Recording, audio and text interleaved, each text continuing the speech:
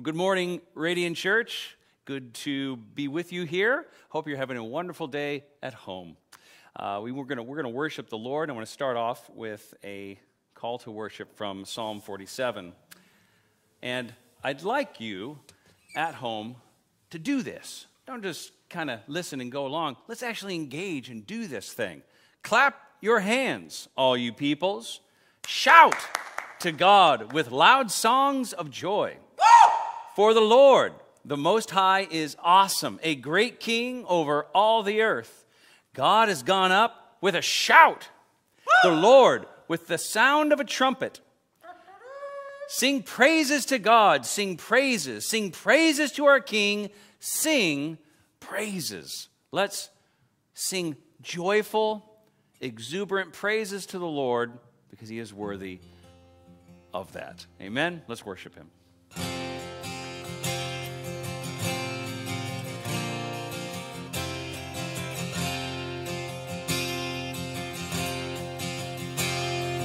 Praise to the Lord, the Almighty, the King of creation.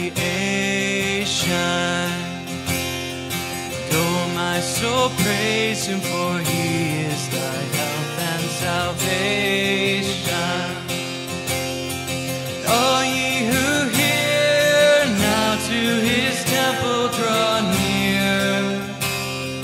Praise Him in glad adoration.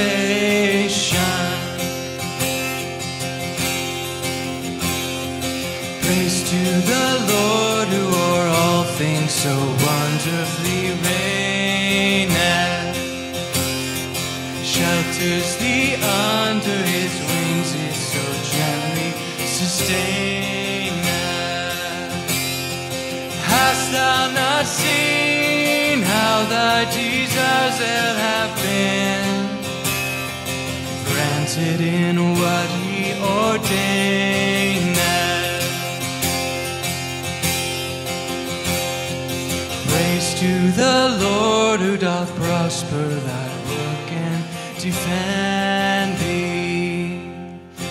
Surely His goodness and mercy daily attend thee. Ponder anew what the Almighty can do, if with His love He befriend me.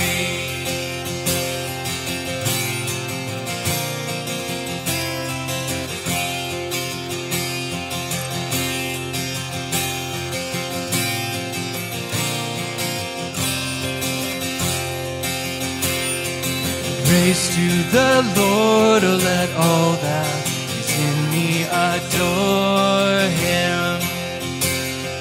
All that has life and breath come now, praises before Him. Let the Amen sound from His people again. Gladly forever adore Him.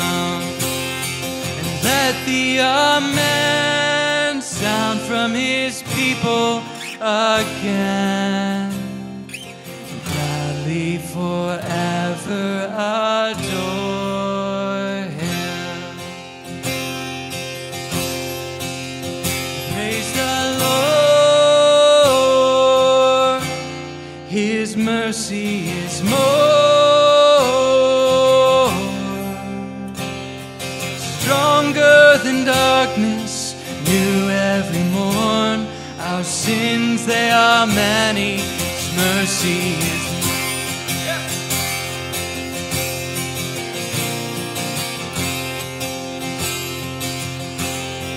Sing what love could remember, no wrongs we have done. Omniscient, all-knowing, He counts not their sum. Thrown into a sea without bottom or shore. Our sins, they are many, His mercy is more. Praise the Lord, His mercy is more. Stronger than darkness, new every morn. Our sins, they are many, His mercy is more.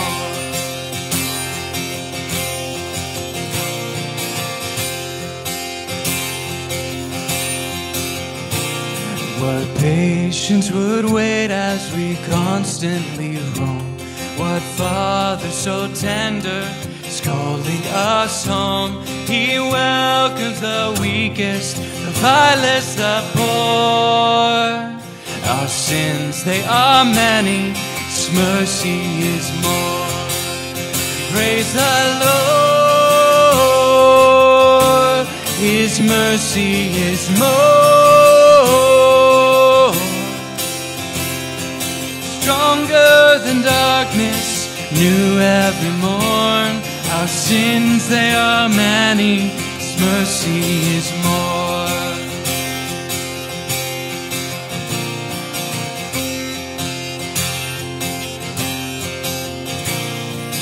Riches of kindness He lavished on us.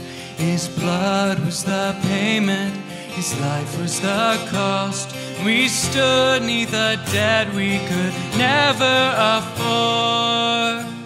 Our sins, they are many, His mercy is more. So much more. Praise the Lord, His mercy is more. Stronger than darkness, new every morn. Our sins, they are many, His mercy is more. Praise the Lord, His mercy is more. Yeah. Stronger than darkness, new every morn. Our sins, they are many, His mercy is more. Our sins, they are many, His mercy is more.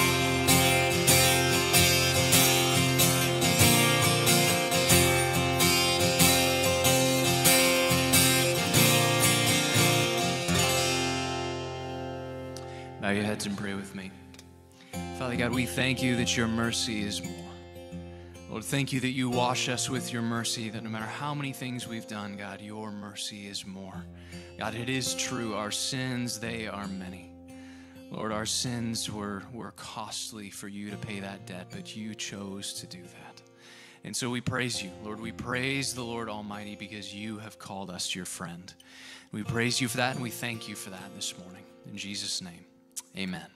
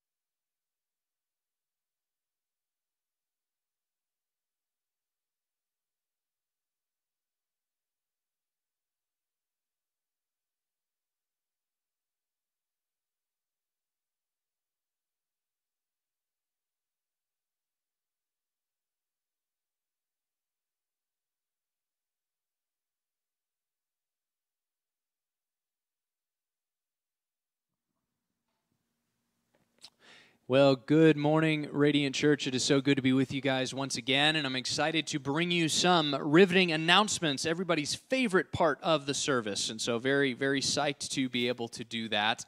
And thank you so much for joining us online. We are so excited to be able to come to you with these digital resources, either on Facebook or on YouTube. We're so thankful that you're still able to be a part of the church, even if you are at home.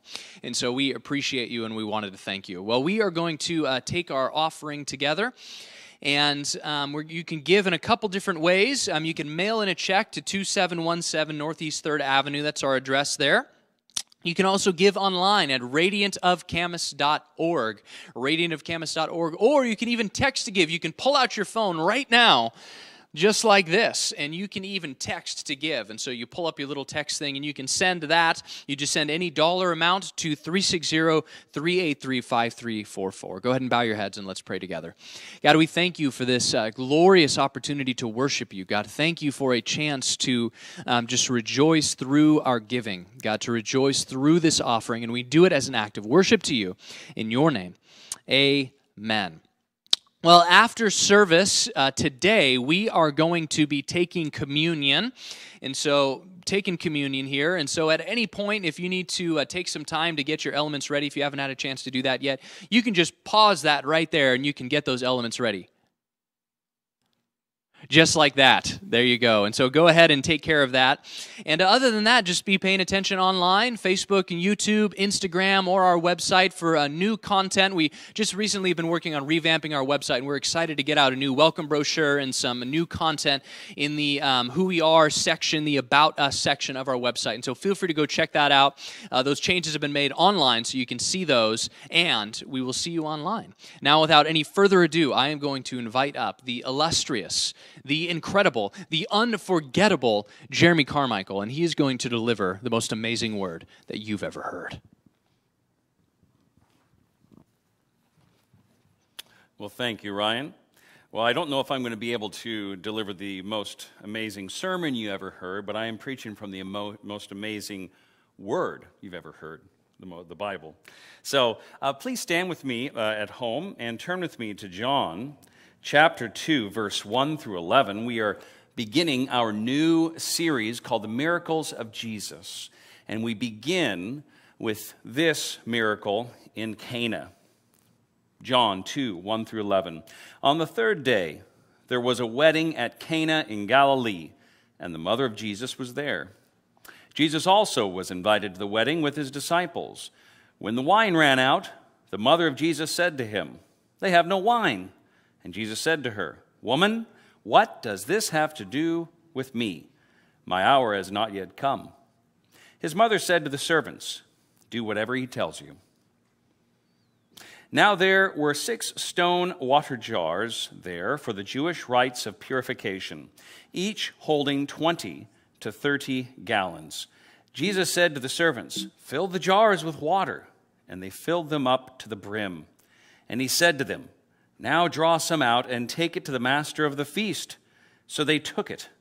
When the master of the feast tasted the water, now become wine, and did not know where it had come from, though the servants who had drawn the water knew, the master of the feast called the bridegroom and said to him, "Everyone serves the good wine first, and when people have drunk freely, then the poor wine. But you have kept the good wine until now." This is the first of his signs Jesus did at Cana in Galilee, and manifested his glory. And his disciples believed in him. Let's pray together. You may be seated. Lord, we thank you for this time in your word, and I pray that you would illuminate it to us.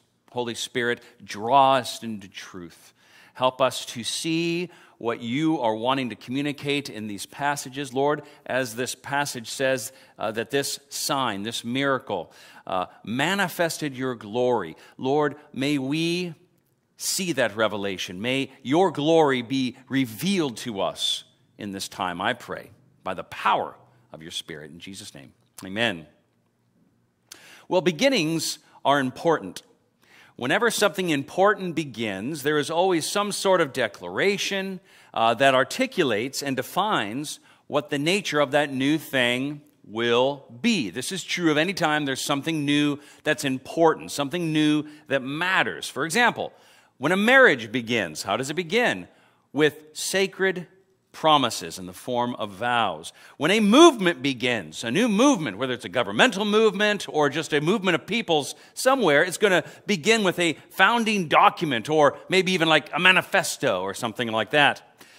Or when a new governmental administration begins, it always begins with an inaugural address. That happens in our country when there's a new president, when a new administration begins, or a new term of the president begins. It always begins with an inaugural address. And that address is declaring something about what that new administration or what that presidency is going to be all about. This happens all over the world. For example, one of my favorite historical examples of this is Winston Churchill. When he began his prime ministership in 1940, he gave a famous speech where he said, "I have nothing to offer but blood, toil, tears, and sweat."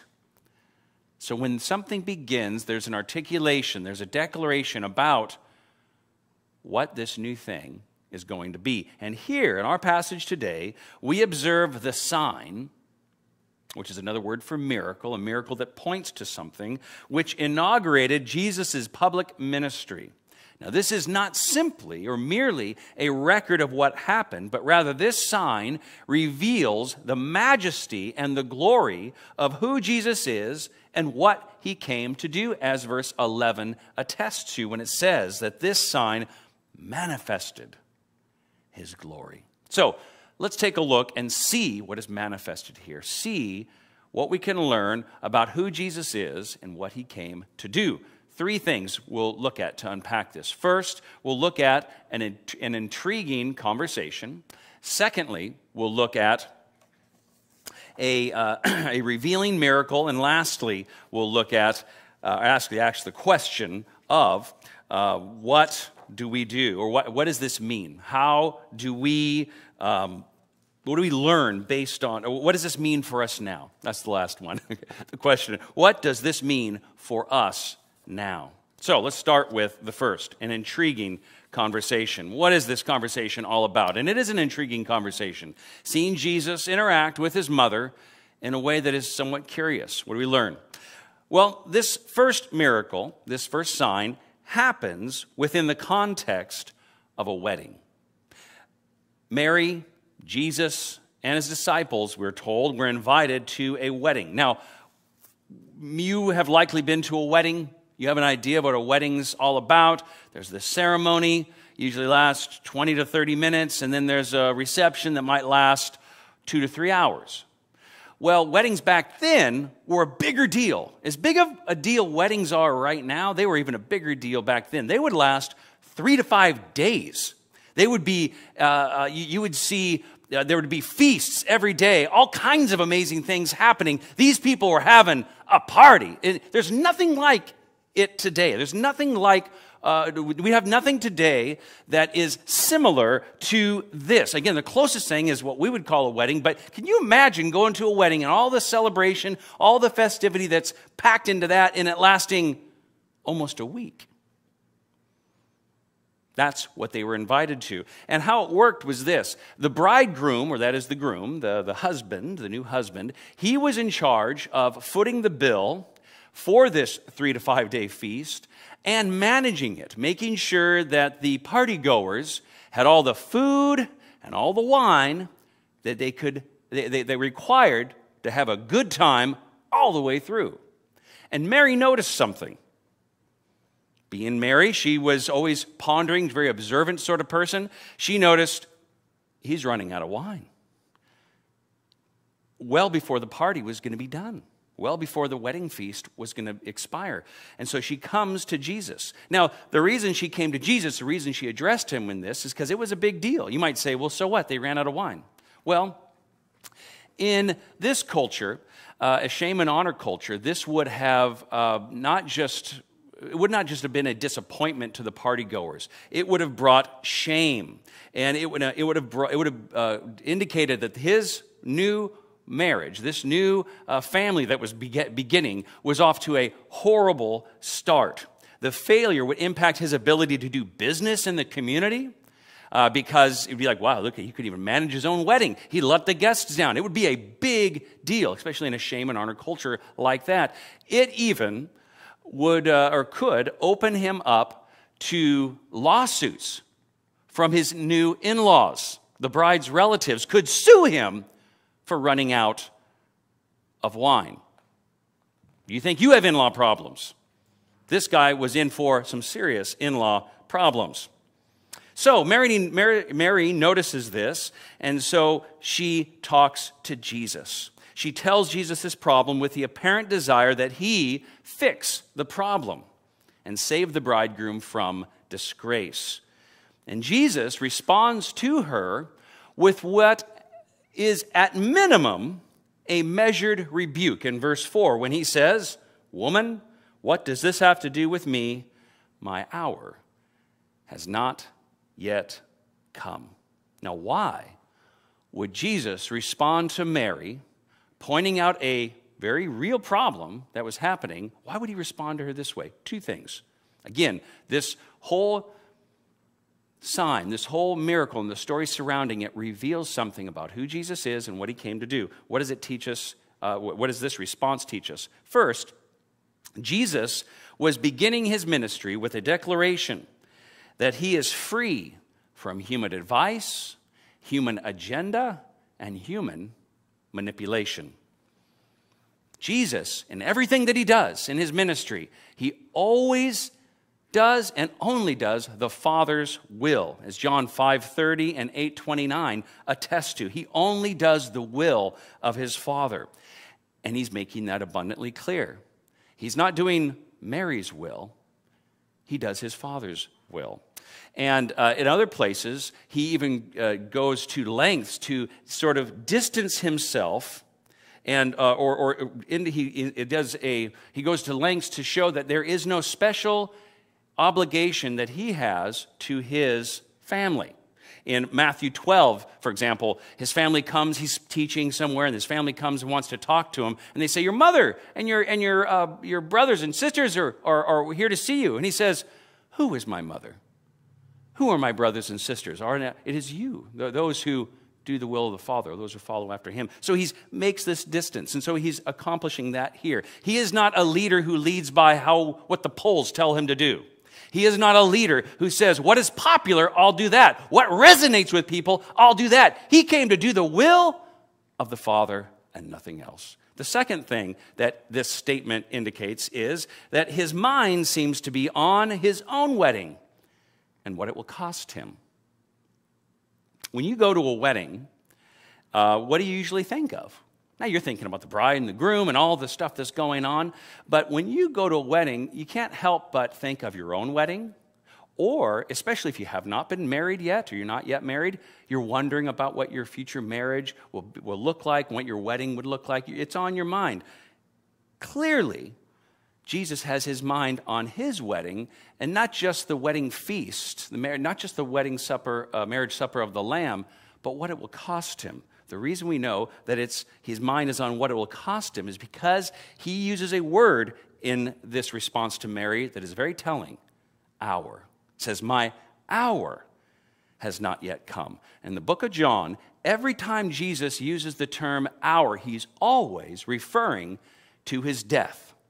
I have a list here of all the scriptures where he references that, and I encourage you later on to take a look at those. He's always referring to his death on the cross. And so why does he bring that up? Here he is saying that all of his ministry is moving towards the cross.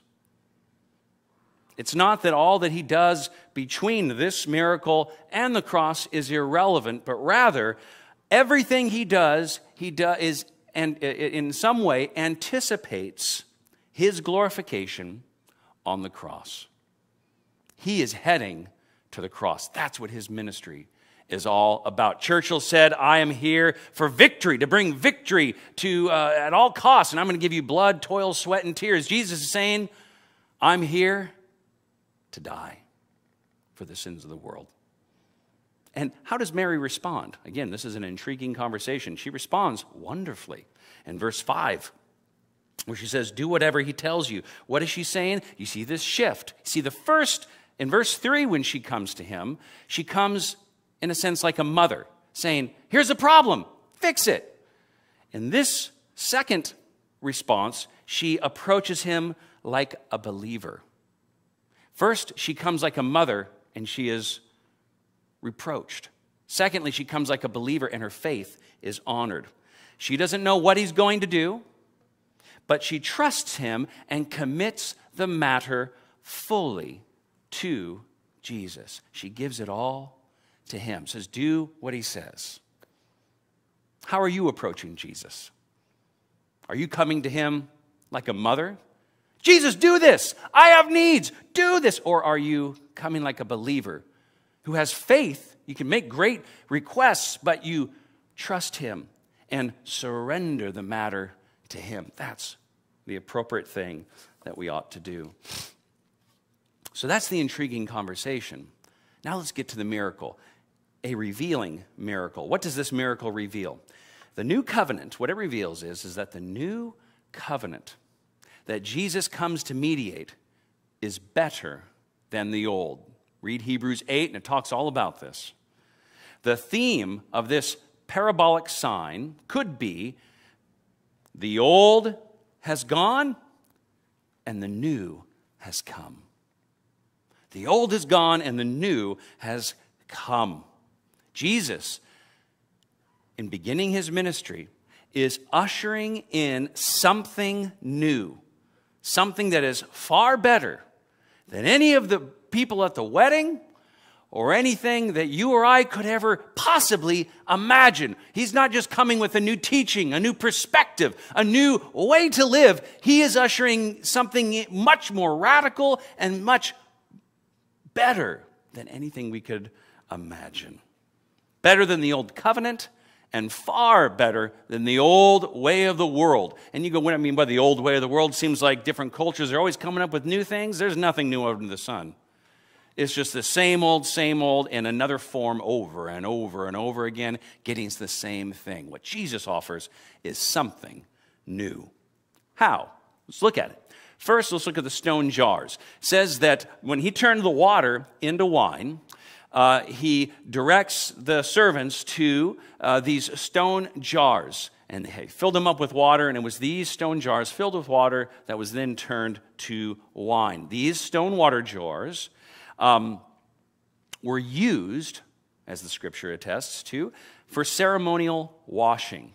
Now, stone did not contract uncleanliness in the way that, like, say, earthenware would. So it was a suitable container for what the Jewish people would do is that they would, before they go to the temple, they would cleanse themselves with this clean water, ceremonially clean water, and they would be ceremonially clean, and they could go into the temple. Also, why was it at this wedding? Why was it doing here? They probably used it for cleaning the utensils, people washing their hands, that sort of thing.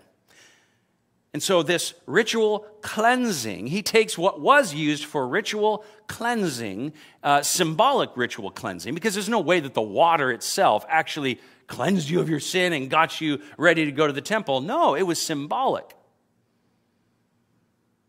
But the water did not cleanse us from sin. But Jesus replaces this water with wine. He replaces this symbolic water with wine. And later, when he institutes the Lord's Supper, he does so by taking the cup and saying, what? This is my blood of the covenant, which is poured out for many for the forgiveness of sins. The blood of the new covenant, that which cleanses us in the new covenant, is not a shadow of what's to come. It's the genuine article. And it is wholly and completely sufficient in cleansing us from sin. Like the song says, what can wash away my sin? Nothing but the blood of Jesus. What can make me whole again? Nothing but the blood of Jesus. This is all my righteousness, nothing but the blood of Jesus. This is all my hope and peace, nothing but the blood of Jesus. Nothing, the old covenant is not sufficient for doing that. The old tried and true ways of the world of trying to earn your way to heaven, trying to justify your life. Right now, if you look at what's going on in our culture, is you see this cancel culture happening all over the place. Now, what's going on there? They're trying to bring something new. They're trying, with this cancel culture, it's a way of saying that this is inferior and what we've got is better. You bad, we good in some respect, right? But here's the problem. None of that's sufficient. Some culture 100 years from now is going to be doing the same thing with us. Yeah? Not so with Jesus. The new thing he brought is wholly sufficient. Nothing but the blood of Jesus. Not any action we could produce, no public policy we could ever institute, no governmental legislation or new document or anything, no new system could ever cleanse humanity of their sin, only the blood of Jesus. Now, moving off of that and into another part of what this miracle shows us is that not only is the new wine of the covenant more sufficient in cleansing us from sin, it is also superior in bringing us joy. In bringing us joy. Now, what happens here is that the master of the feast. Now, who's the master of the feast?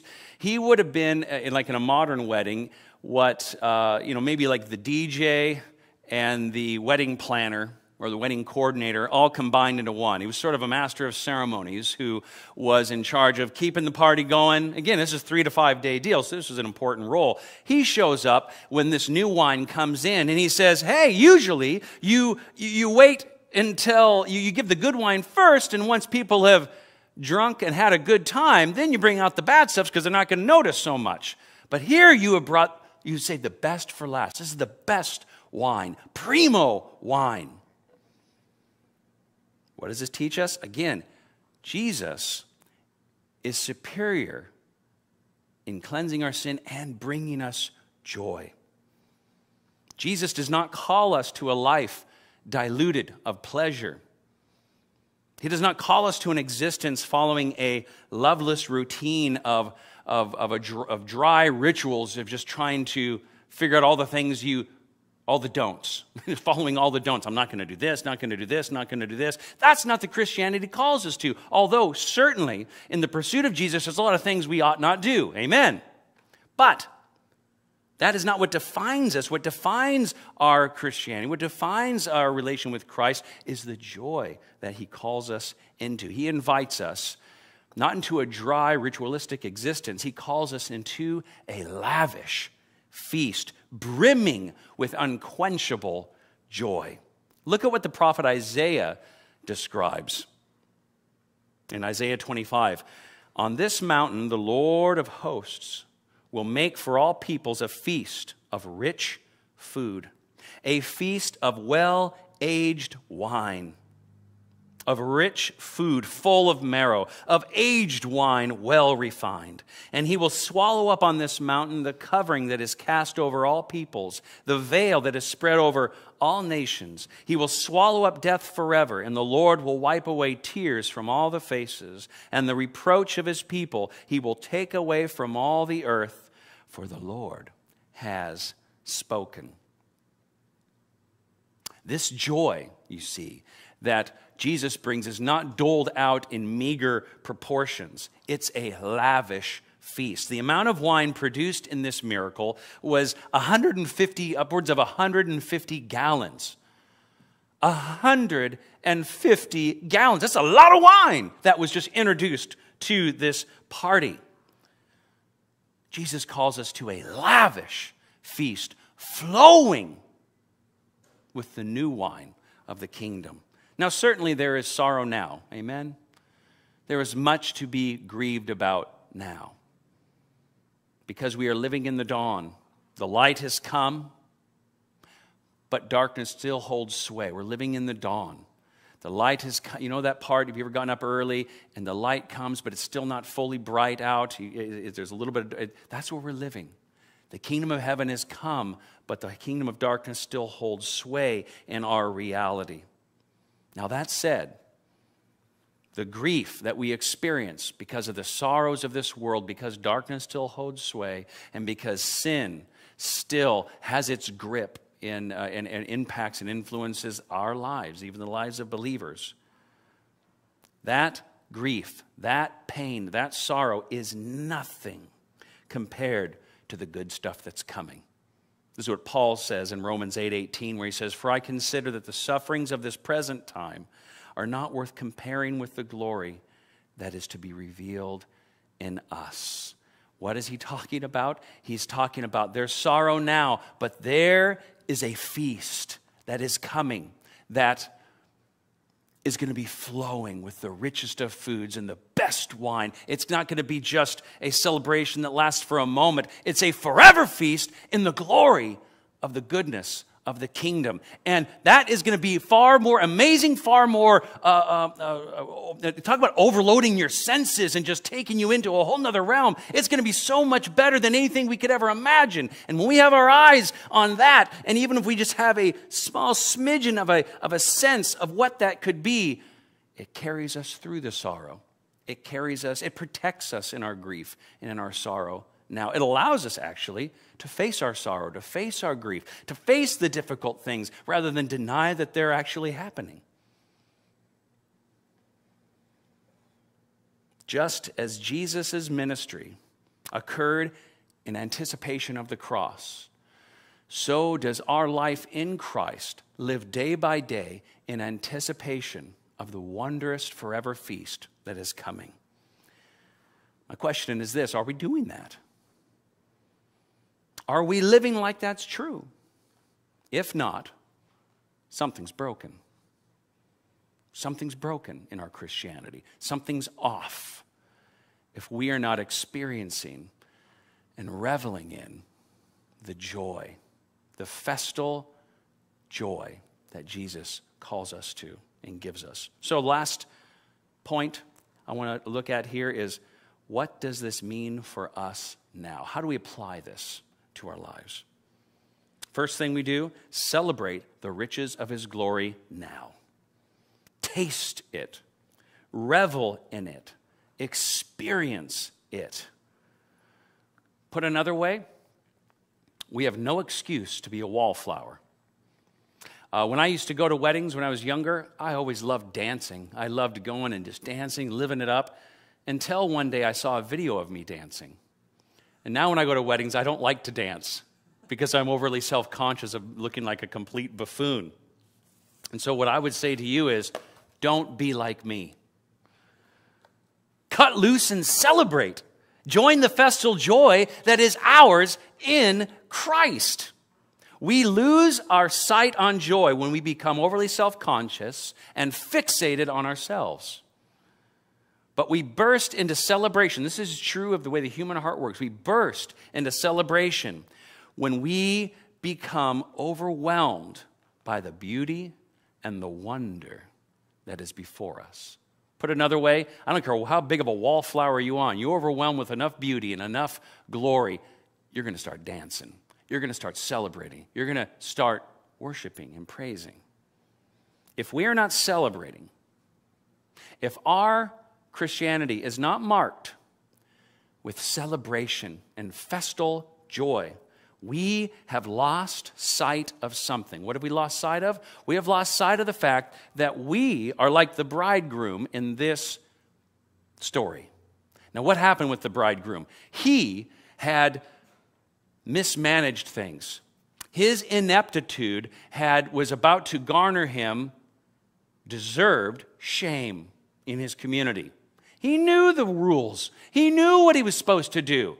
But whatever happened, he mismanaged it. His ineptitude was going to bring shame on him and his wife and be a problem for his life moving forward from that point on. He was in a difficult situation. And yet, what happened?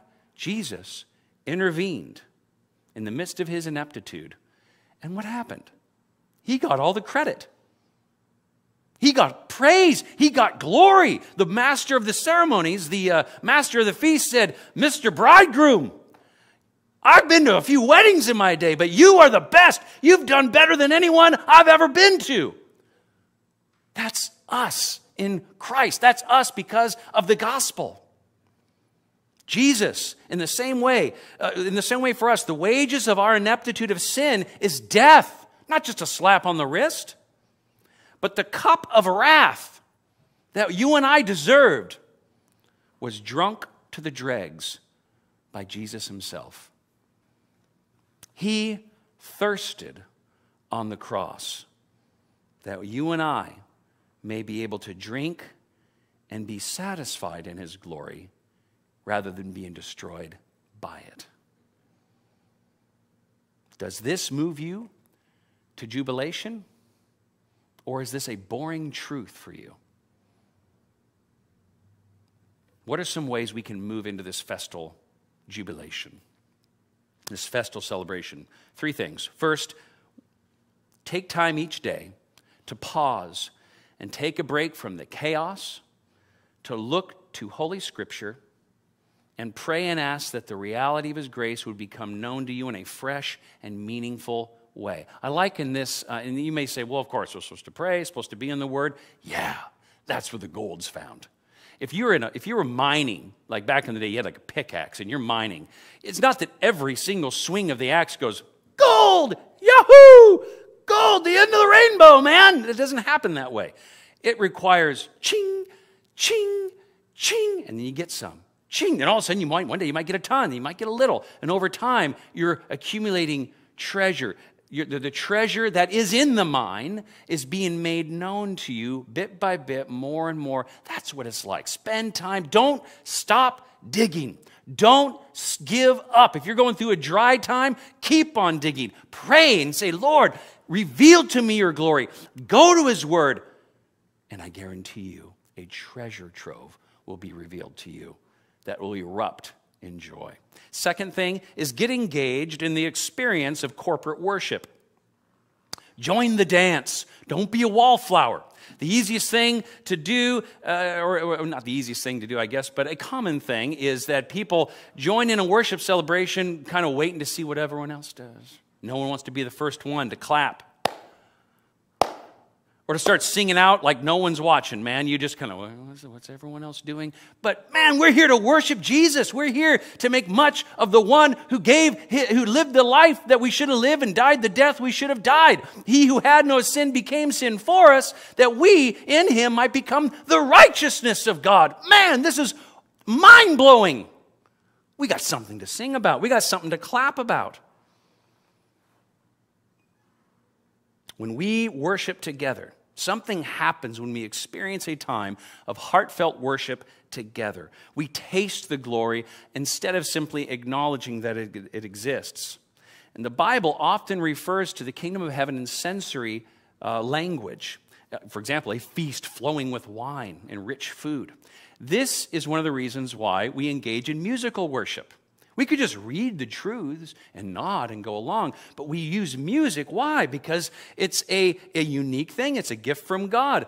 It creates a sensory experience where the Spirit takes you over and floods your imagination, saturating your heart with the reality of heaven. When we engage in music and we're lifting up these holy truths, something happens. So what can you do? Again, join the dance. Do a few things. Show up on time for worship. When we all every time we've had this place packed right at start time, we have a hootenanny, man. We have a time of worship.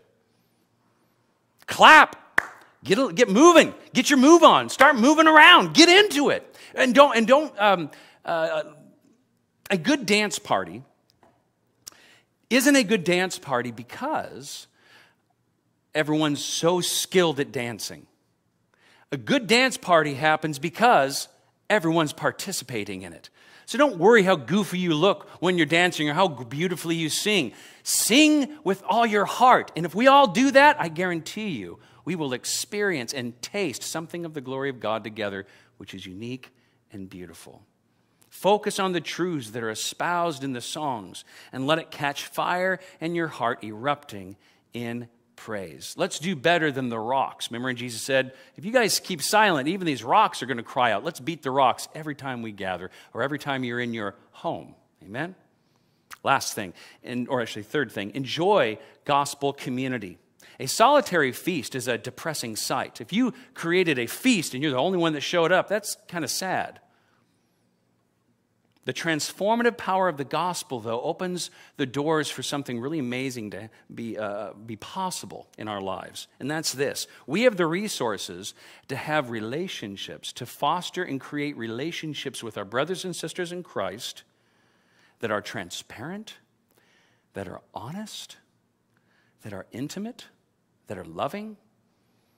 We have the ability in Christ to create a community that is rich in humility, rich in boldness, being able to speak truth boldly and unashamedly.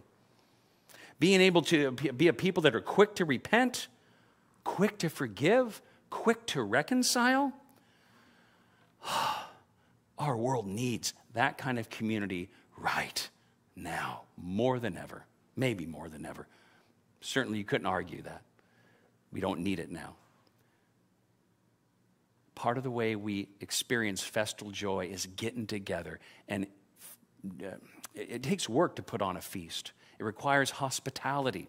It requires calling some people, doing some organization, getting people together. Do it. Do the hard work to put together some community. Don't wait for someone else to initiate. Be hospitable. Make some friends. Text some people. Call some people. Pray with one another. Have some barbecues. Get together and develop some relationships that are gospel relationships so that you can help add to the joy of others. The gospel gives us resources to do it. The last thing we do is taking the Lord's Supper. Whenever we take the Lord's Supper, you can go and get your elements now. Whenever we take the Lord's Supper, we're doing two things simultaneously. A lot of times we just look backwards.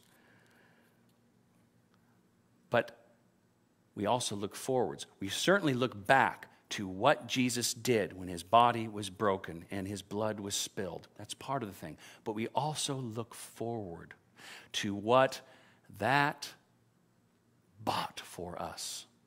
He's the founder of the feast that is to come. And every time we eat the bread of the Lord's at the Lord's table, every time we drink the cup at the Lord's table, we not only look back, but we look forward to the wedding feast that is coming, that is promised for those who are in Christ.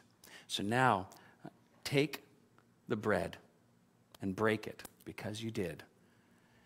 And take and remember, as it says, take, eat, remember, and believe that the body of our Lord Jesus Christ was given for the complete forgiveness of all our sins.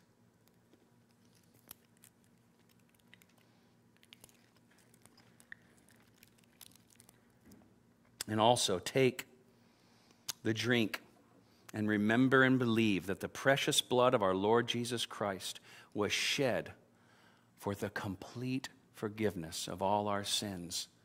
This blood paid our debt and gives us a seat at the table to enjoy the most amazing forever feast in the glory of God. Take and remember. Let's pray. Lord, we thank you that you come to cleanse us of our sin, that you came to cleanse us of our sin. You came to pay the debt we couldn't even possibly ever begin to pay. But in addition to that, Lord, in the midst of that, you bring us in, you invite us into a joy that's real, a joy that's true, a joy that is living, a joy that is intoxicating. And Lord, I pray that your people listening to me today would be invited into that joy, would join in the festal celebration. In the midst of sorrow, in the midst of a grief, Lord, help their eyes to be on who you are and what you've done. While the whole world may be crumbling around us, your kingdom stands strong, and that we can count on forever. Lord, help us to be a joyful people. Help us to give that joy away. Help us to shine with hope in the midst of a hopeless time, I pray. And Lord, I pray for anyone listening here this morning who does not know that joy, who does not know your peace, who has not experienced that forgiveness of sin. Lord, I pray that they would receive you as Savior and choose to follow you all the days of their life. I pray in Jesus' name. Amen. Well, as I send you out of wherever you're going next, go with this blessing. May the love of God enfold us. May the grace of God uphold us. May the power of God set us free to love and serve all God's people. Now to God, who by the means of the power working in us is able to do so much more than we could ask or even think, to God be the glory in the church and in Christ Jesus for all times, forever and ever. Amen. Blessings on you.